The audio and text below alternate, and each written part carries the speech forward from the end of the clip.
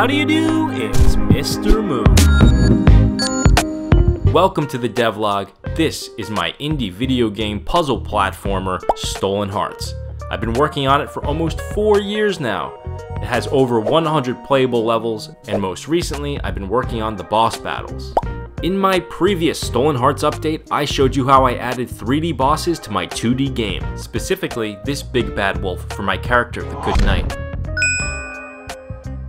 But the Good Knight is only one of 4 playable characters in the game, and each character will need to defeat their own boss, and then at the end of the game, a final boss. And most recently, I've been working on that final boss, Dango. Dango is the main villain. He's the one who stole all of the hearts in the first place. And at the end of the game, it's your job to dance with him in one final epic battle to take back what was stolen and save the world. And when I say dance, I mean it. It's a tango, in fact. You have to tango with Dango. All great dances need great music. Can you even imagine all of our favorite dances without the music that made them famous?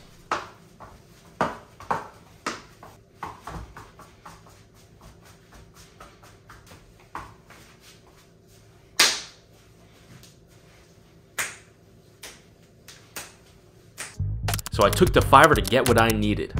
I searched for someone who looked like they knew how to shake their moneymaker, and I found this guy. I gave him an example of a classic dramatic tango and another example of an epic boss battle theme, and asked him to fuse the two. We went back and forth on a couple of revisions, and ultimately arrived on something pretty awesome if I say so myself. It isn't enough just to have the tango music. Dango's movements need to be synced with it.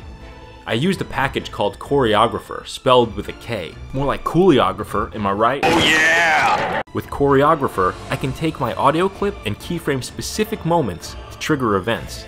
And I'm going to use this to keep Dango's movements in sync. So let's get Dango dancing now. When I was in high school, I used to have to shake my hips for the teacher. No, that didn't come out right. What I mean to say is that the teacher used to like to watch the children hold each other awkwardly and move side to side.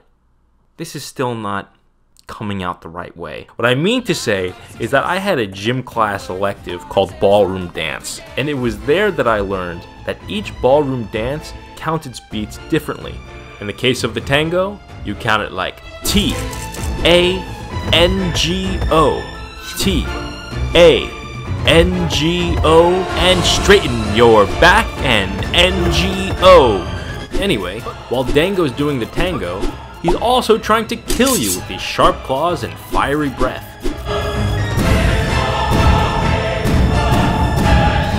Instead of actually trying to finish this game, I keep doing things like this that increase the scope of the project and prevent me from release. But at least now I am one tango closer to the end. Last time I got some great feedback on my wolf 3D boss. A bunch of you said that it would look better if I pixelated the 3D elements, otherwise the styles look too different from each other. And I'm ashamed to say it, but I crept up behind that wolf in the middle of the night and bang! I pixelated him. I did, and he never even saw it coming. Hi there, my name is Special Agent Good Cop. Now I want to talk to you about the incident from the other night. Now first let me say how sorry I am that this happened to you. To be pixelated in your own home. Unacceptable. If there's anything that you can remember from the other night, please tell me. Like I told the other officers, I don't remember anything. It's all a blur. You may have noticed that in this video I've already been showing you the pixelized version of Dango, but this is what it looked like before. I have to admit, it looks way better now.